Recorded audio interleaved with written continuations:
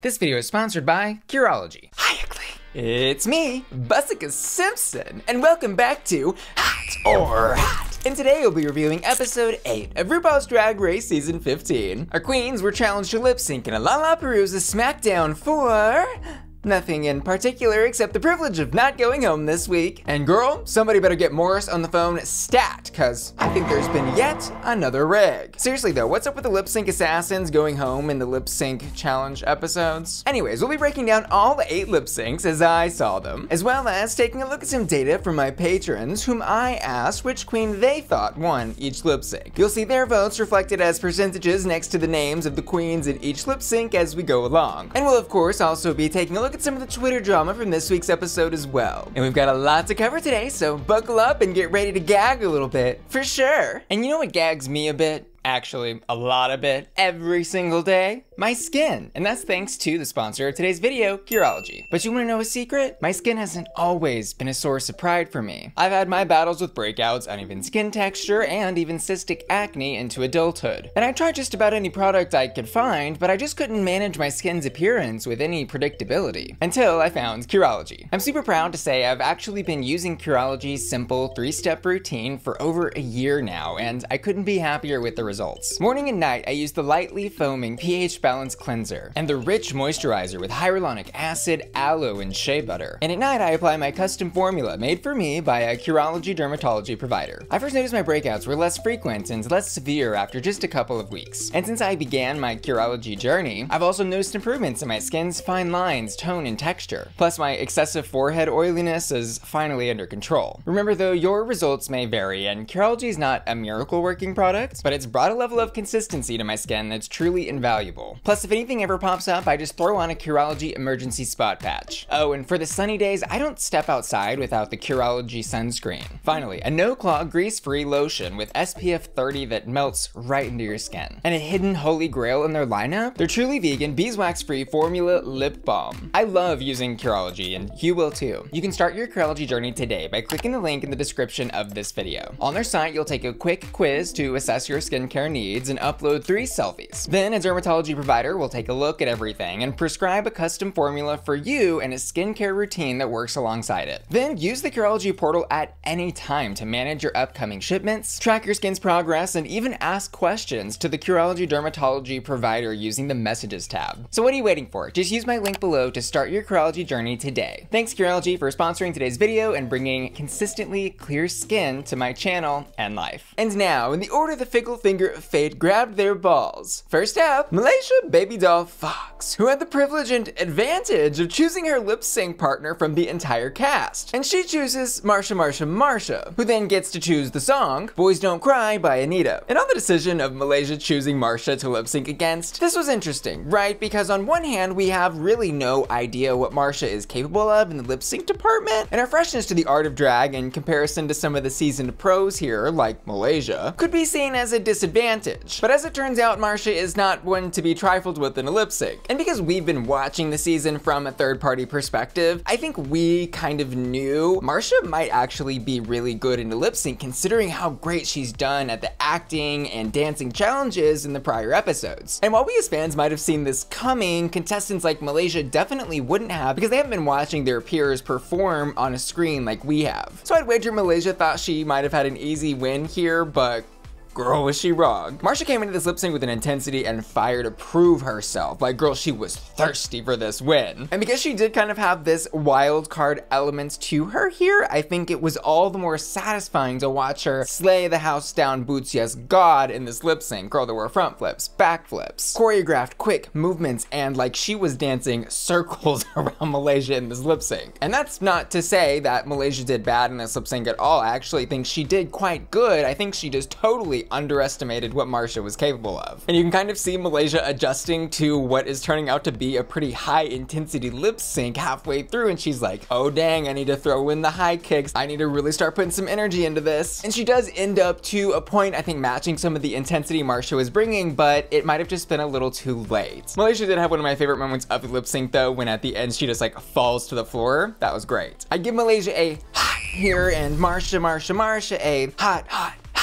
And next up, Bruno's fickle finger selects Loosey's ball from the ball machine. And she selects to lip sync against Miss Spice, who then gets to choose the song Do You Want to Touch Me by Joan Jett. And what I loved about Loosey selecting Spice as her lip sync partner here was that she was not really ashamed to admit that she was definitely strategizing and selecting Spice. Mistress even calls her out later when she enters the workroom and is like, well, you got to lip sync against Spice, so you kind of had an easy win, and she's like, yeah, I did. But even if this was kind of an easy win for Loosey, this wasn't my favorite lip sync of the night. This song is a rockier, lower energy song. I don't think tracks like that always translate on the RuPaul's Drag Race lip sync stage. I think you just need a really special pair of performers to pull off a slower song like this, and neither Loosey nor Spice felt like they were really embodying this song as much as they could have. But there were, like, of course, the fun moments, like when Loosey was grabbing Spice's little coat and rubbing it in her down their spaces, and then rolling all over the floor with Loosey crawling around on her hands and knees was fun to watch. I just wasn't, you know, biting my nails over this one. But I'd give Loosey like a safe 3 flame hot and like Spice a very soft 2 flame rot. Loosey's intensity here took it home for me in the end. Side note though, both of them looked incredible and were totally dressed for this song. And next up, Bruno randomly selects Luxx's ball, who chooses to lip sync against Salina. And she chooses It's All Coming Back to Me Now by Celine Dion for them to lip sync to, which it seems was maybe a little bit of strategy on Salina's part here, because she doesn't anticipate that Luxx is going to be too great at this song, which actually she says is one that she lip syncs to all the time back at her home bar. But we do of course hear Luxx say in a confessional that no, she doesn't love this song, but she is an actress so she can pull anything off. And Luxx does pull this song off to a point, I will give her that. She gave us a very serious interpretation of this song, some great dance moves, giving good face, she knew the words, she knew what she was doing. However, Luxx's performance of this song was just a little one-dimensional when directly compared to Salina's, because Salina was able to give a really intense power ballad performance to this song as a bass layer, which she then, as the song progressed, added comedy layers on top in ways that you wouldn't necessarily expect. She would jump from these serious lip sync moments where she is just like lip syncing for her absolute life to like peeking between her legs at the judging panel, falling to the floor, and then like at the end of the song, you know, giving birth or eating something.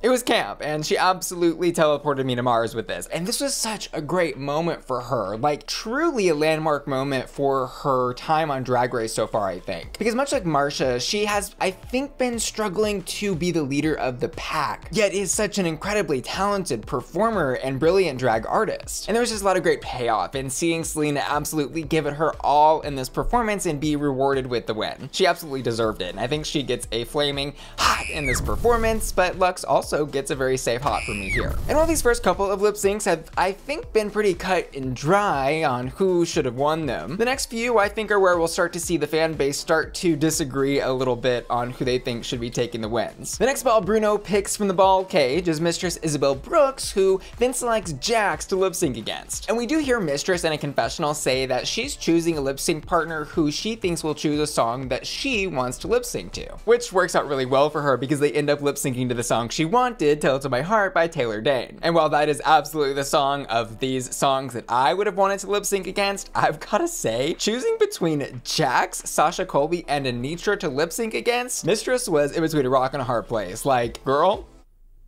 competition. And this lip sync for me personally was the toughest call of the night. On one hand, we've got Mistress giving some good old Texas drag. I mean, good drag lip syncing. This is a pro on the stage, commanding her presence and demanding the judges and camera's attention. She was captivating in all of her movements, had a little reveal, and was even adding some great comedic layers to her performance, like at the end when she was going the like kind of rolling her eyes back and forth and like doing the robot movements. That was great. I absolutely love that.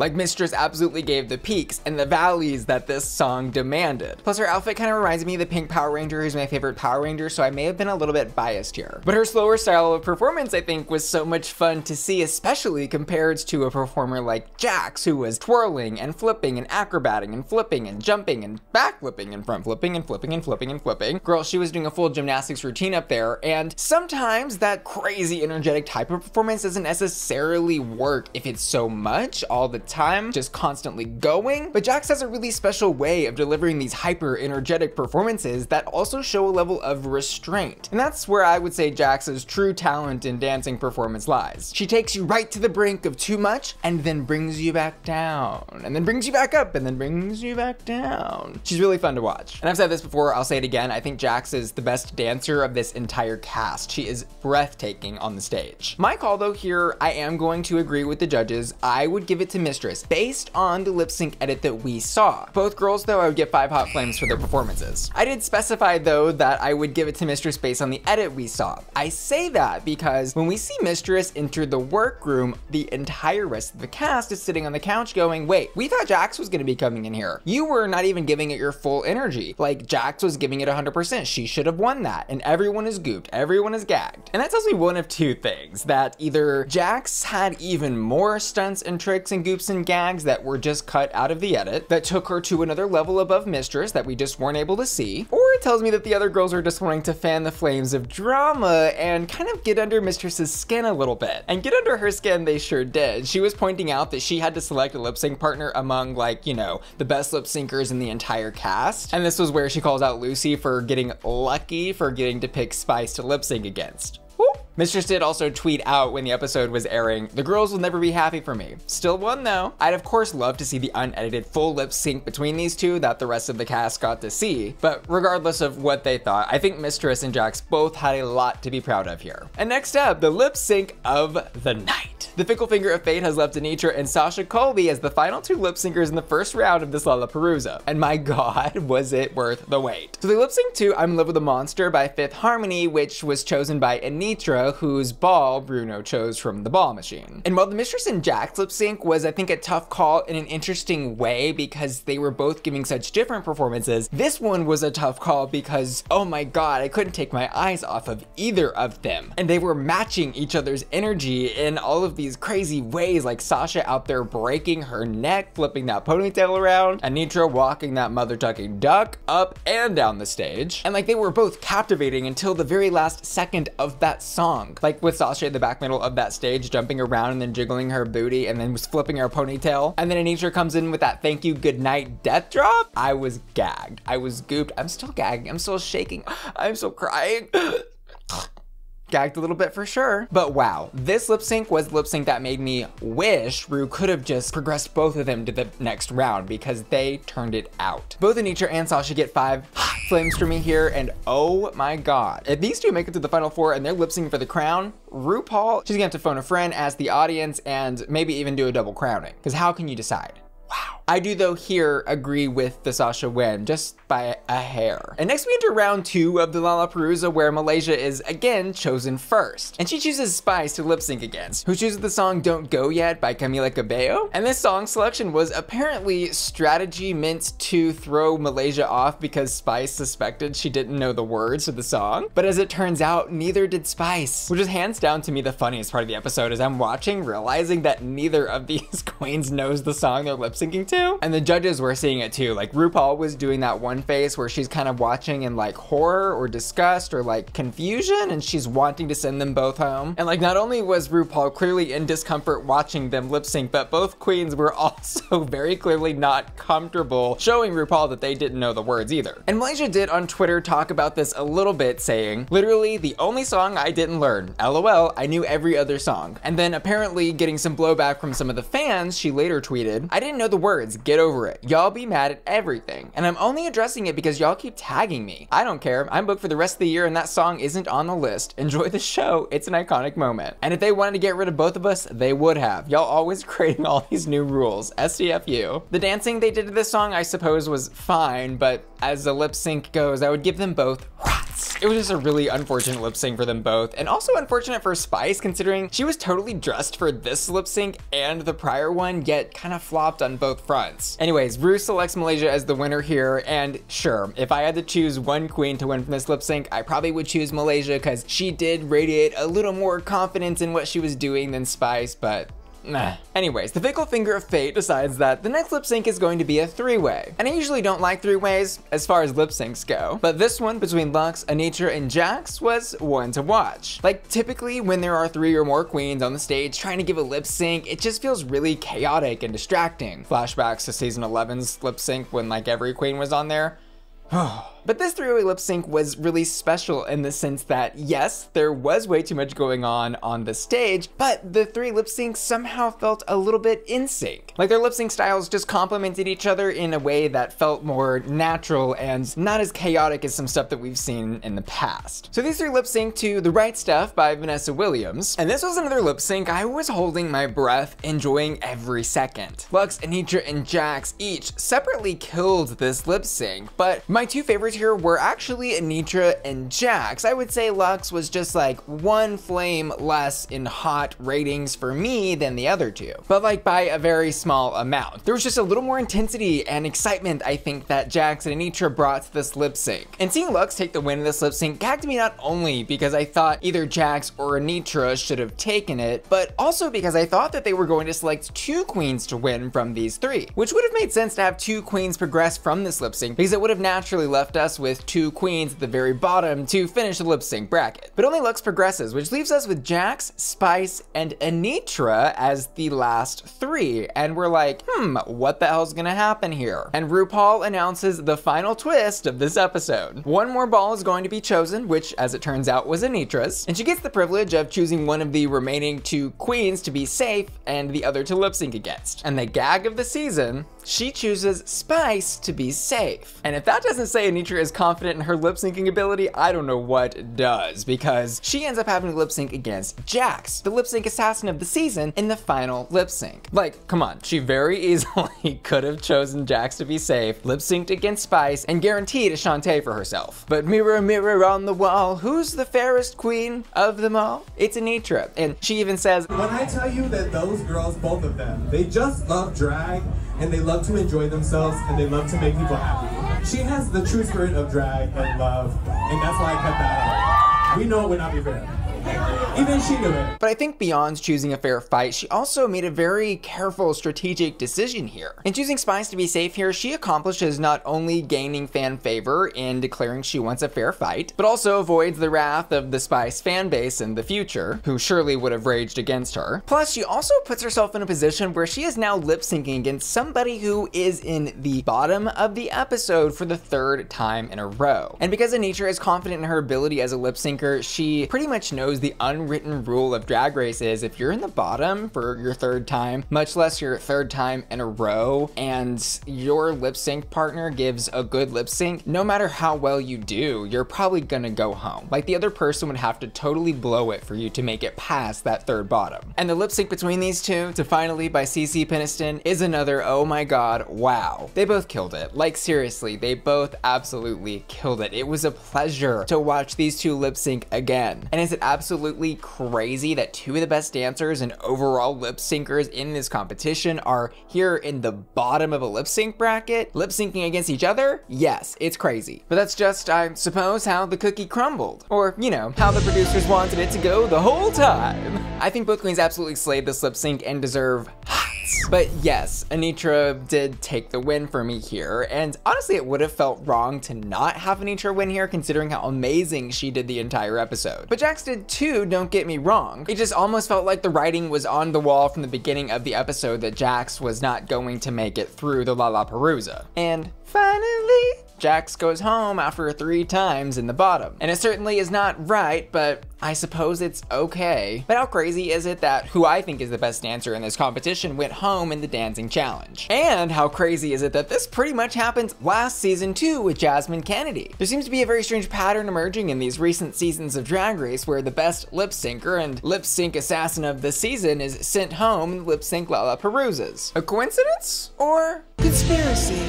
Either way though, definitely a gag. As for my final thoughts on this episode though, I personally would have loved to have spent a little more time with each lip sync, because there were so many of these lip syncs that were just absolutely captivating to watch that had me on the edge of my seat. There are just some top tier performers in this cast and they absolutely proved that this episode. And while I think the LalaPaRuza was for the most part called fairly by the judges, I do think that the three-way lip sync and then Anetra having to choose one queen to be safe at the very end just kind of felt less like the fickle finger of fate deciding who was doing what and more like the producers meddling to get what they wanted out of the season. But hey, it's reality TV after all, and it's nothing we're not used to. At least it was a good time. But I'd also of course love to hear your thoughts about this episode, so let me know what you're thinking down in the comments below. And finally, let's talk hottest hots. If I were choosing one standout performer throughout the entire LalaPaRuza to give a hottest hot to, I would give it to Anetra. And as for my hottest hot lip sync, I would give it to the Anetra and Sasha Colby lip sync. I also asked my patrons to vote for their hottest hot lip sync over on patreon.com/BussyQueen, and they too voted for the Sasha Colby and Anetra lip sync. Don't forget you can become a patron of the Bussy Queen channel by clicking the link in the description of this video. For just a couple dollars a month, you'll get access to exclusive content, the ability to vote in hottest hot polls, access to the Bussy Queen Discord server, and more. You can also help support the channel by becoming a channel member. You can do so by clicking the join button next to the subscribe button. Bussy Queen channel members get these cute little flame icons next to their name in the comments, and at the bus driver tier even get their names in the description of my videos. And finally, I want to give a huge thanks to today's video sponsor, Curology, who's been keeping my skin consistently clear for over a year now, and you can start your Curology journey today by clicking the link in the description of this video. And finally, I want to say thanks to my generous patrons who make my channel possible, and give a special shout out to Serge Corvus, who's just joined my Patreon at the hottest hot tier, and Ashley Brungart, Daniel Sendez, Felicia, Frankie, Hector Simancas, Jeffrey Kyle, Laura, Lisette, Louis Labrador, Mark James, Matthew Burns, Matto, Bandikitty, Sailor, Sexy Winnie the Blue, Steven, Topher, Wheelie, and Will and Tana, who are all supporting me at my Bussy Queen Collector tier. See y'all later. Love ya. Bye.